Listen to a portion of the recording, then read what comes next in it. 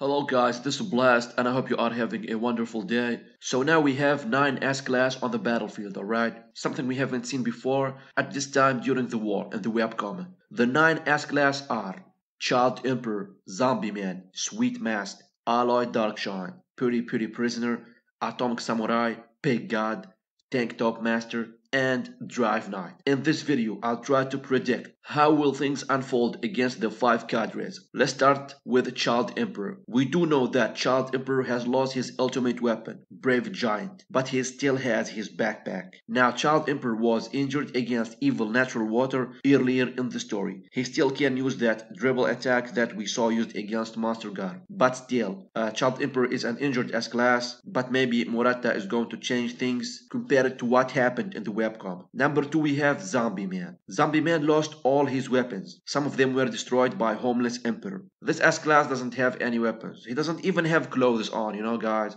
We are aware that Zombie Man's most powerful attributes is regeneration, but he still needs weapon for offense. He could use that attribute to take down a cadre or to exhaust a cadre while another S-Class finish him. Number 3 we have Sweet Mask. Now that's an S-Class I am eager to see let loose against these powerful cadres. Sweet Mask doesn't appear to be injured. He is ready to fight 100% health. We saw what he did to Darkshine.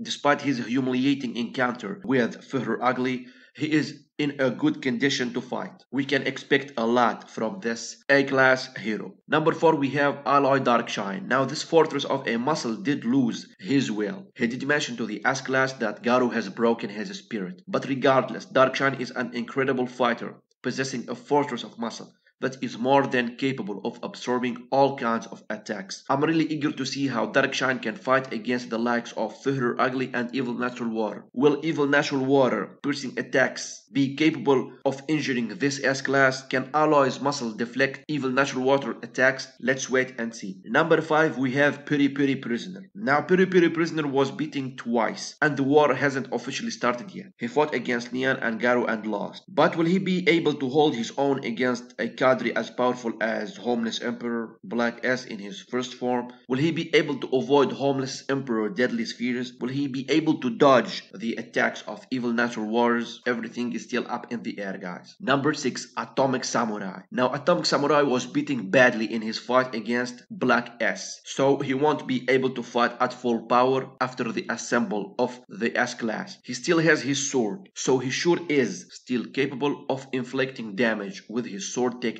Now Atomic Samurai, guys, is a lethal S-Class. Let's not downplay the fact that he is very powerful. It's just he had a terrible matchup against a multiplying opponent. Keep in mind, guys, that the only 3 weaknesses of Atomic Samurais are the following: regenerating monsters, multiplying monsters, and losing his sword. Other than that, he will turn his enemy into mincemeat like a beast in a mere seconds. Number 7, we have Pig God. Now Pig God also have a rough fight against Gums. He was injured, but in the webcomic he didn't have that much of a role to play during the war. I mean, he was even overlooked by Garu. Like, maybe Murata will change that, I'm still not sure. Number 8, now this is something new and refreshing. Tank Top Master is in the war. He looks intimidating, he looks beastly. Now if you think about it, guys, the only reason Tank Top Master lost is because he had a terrible matchup against a technique expert. Now Garu was capable of taking down Tank Top Master through hurting his joints and muscles. Tank Top Master is an S-Class that believes in raw power, and technique is his only weakness. Now he can finally let loose against the monstrous cadres. I'm not sure if Tank Top will be able to avoid the explosive spheres. I mean, they are super fast. Can he dodge the shots of Evil Natural Waters? How he will fight against someone as Gums or Fihr Ugly? I believe that Tank Top Master for the most part can hold his own. He does not have a problem fighting against a physical superior like enemy.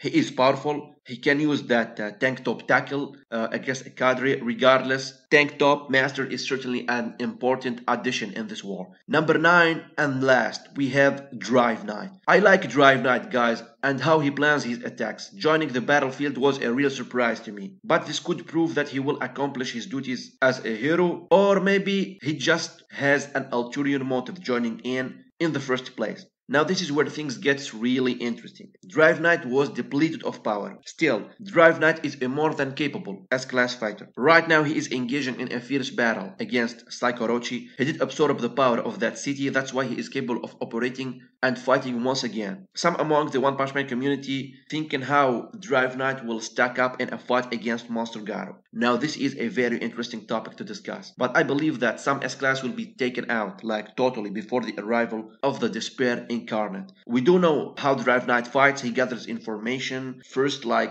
he remains on the sidelines for a while, but this time he's too deep in the fight. He has to work with the cards he's dealt. A Drive Knight could exhaust all his battle energy and leave before the arrival of Garo. That could be a possibility. But in this video, guys, I'm talking about the S-class versus the cadres before the arrival of the Hero Hunter. A Drive Knight could hold his own against any cadre. Just give him some preparation time, alright? But as I mentioned earlier, he's into too deep now. I'm really eager to see how he reacts against different powers. For example, against Homeless Emperor, he could use the last transformation to escape the spheres and delivers a very powerful attack to this cadre. I'm not sure if Evil Natural Water can feel Drive Knight's hostility and animosity, since he's a shape-shifting machine, like he's not a human, alright? If that's the case and Evil Natural Water will fail to detect any sign of hostility, then Drive Knight could use his gold transformation to take out the above demon monster through evaporizing it with the heat attack. Drive Knight could also use the poisonous attack, but that's a low probability because he is surrounded by S-class as well, and in doing so, he might bring their downfall, or maybe this is what he wants all along. As for the cadres, guys, with the exception of Psycho Orochi, it did sustain a lot of battle damage. They are guys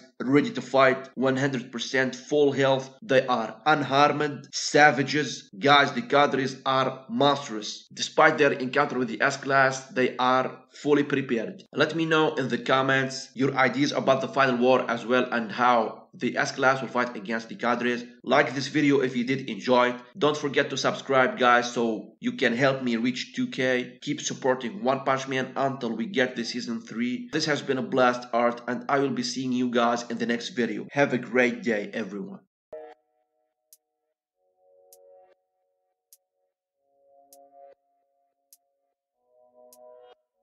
Take me away to a much better place. Yeah, we could run away.